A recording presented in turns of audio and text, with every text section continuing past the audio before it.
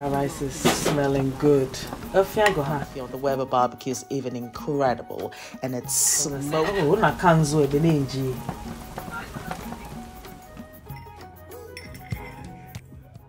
Hello family, thank you again for tuning in for another exciting episode with Fafa. Okay, as promised, here's my salmon recipe. And the blends I'll be using, it will be the Herby, and yes, I've got my Edzé. If you watched my previous video, I did cover this red rice recipe, which is absolutely delicious. I'll leave a link in the description box so you can familiarize yourself with the flavors. Now, if this is your first time, you're welcome. Thank you ever so much for tuning in.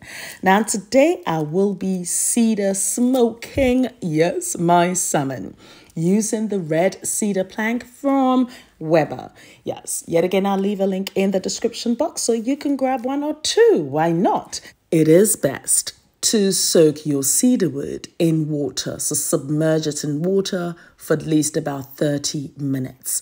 This will prevent the wood from burning quickly when you do barbecue or grill with it. Here I've got my Weber gas barbecue. Yes, the smart gas barbecue, which of course I'm doubling up into a smoker, may I say. So here I've lighted it and I'm just going to cover it. Yes, and I'm also going to reduce that temperature to a medium heat level whilst I then tackle my salmon. And here I have my 500 grams of salmon fillet, and I'm going to divide that in two. But of course, I need to infuse it with some flavors. So to a saucepan, I've added some butter and olive oil with Edzé, which is the grains of Selim. I will call it the West African black peppercorn because it has that black peppercorn flavor, but it's muskier. Yes, so aromatic and absolutely delicious. Next thing is I'm adding my Herby salt mix. Now that will be available soon on buyndudu.com. Now I'm just going to mix everything together, as you can tell, and I'm going to allow this to infuse beautifully. Now, if you watched my previous video when I covered the red rice recipe, yes, because I barbecued the red rice as well. It wasn't outdoor cooking that day, and it was raining, so I had the parasol on, and I was like, yes, nothing's going to stop me from making this feast, may I say. So here I've got my red rice cooking in the corner over there, and my soaked plank is representing now. So to that, I'm just going to lay my salmon fillets over it. Yes, absolutely. And once I do that, I'm now going to be brushing it with my infusion of flavors. So you remember the grains of Selim that was infused with the butter and olive oil? Yes, definitely. That's going to be splashing all over it. Like, hello, how you doing? Yes, I know flavors. I like you too. Ndudu by Fafenya, Koba Ndudu and Yukwelu, Fafa, come on, Ndudu, and Fafa, Alaba flavors are all.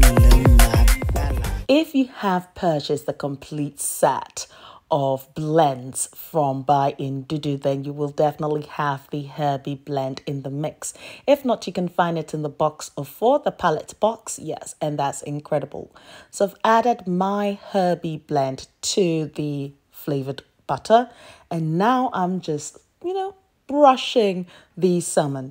So here you can just tell on the edges that you can tell that the wood is drying up, and once it dries out, that's when the smokiness will start to come through. Here I've got some ripened plantain, and I was like, yeah, why not? So I just divided it in half. This is the best way I like to barbecue my plantain as well, because of course the skin protects the plantain and it just keeps it moist and oh so beautiful. And you could just be brushing it with some other flavors as well. Why not? So yes, I'm just going to allow this to, do its own shenanigans for about 10 minutes. And this is what you end up with. You can just see that smokiness coming through, and it just needs that last splash of flavors. And that is it.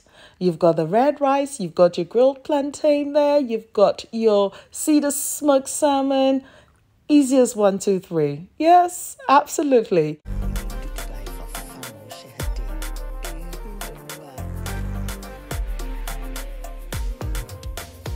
just in case you missed my previous video on where I shared this beautiful barbecued red rice recipe, I'll leave a link in the description box so you can familiarize yourself whilst I play with nature.